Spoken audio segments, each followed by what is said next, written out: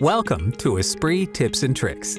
Today, I'm going to show you a new feature from the ESPRIT 2017 update called Custom Hole Recognition. In this new feature, ESPRIT can recognize complex holes with different sections, including straights, tapers, or blends. To access the new feature, open the Hole Recognition tool and select the part. ESPRIT will calculate the feature from point to point. When this is finished, you'll see a Custom Hole feature in the Project Manager. If you select a feature, you'll see a Hole Profile element in the Properties window. You can open all sections.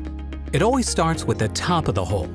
The first part is a straight section, then a taper, then a straight section again, then a blend, and so on.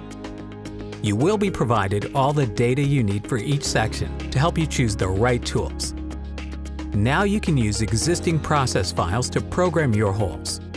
We used a process file that includes 3 different types of hole operations. This is a fast, easy way to program frequently occurring holes.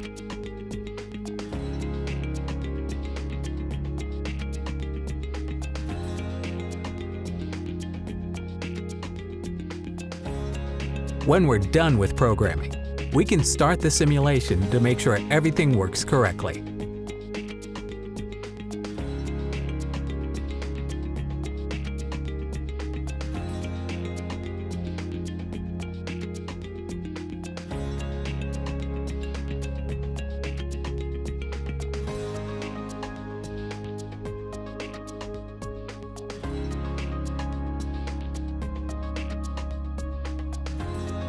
That's today's tip.